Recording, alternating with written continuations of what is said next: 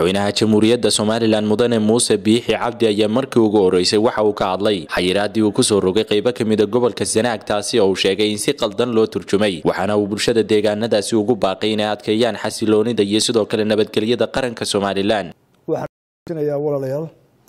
in nabadgelyadu tahay tirraxaadka aynu ku dhisanahay qof waliba inuu halkiisa saddex degmo ee imka dhibaatadu ka jirto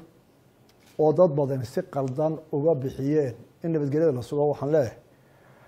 waxa weeye markay dhibaata dhacdo waxa waajib saaran yahay qaranka xukuumadda iyo shacbiga in nabadgelyada gacmaha dhan isku geeyo halka loo dirina waxa quray qabanaya waxa weeye inay ilaaliyaan nafta iyo hantida ummadda Somaliland iyo amniga guud dalkana inay wax u taraan mooyo waxa ma wadaan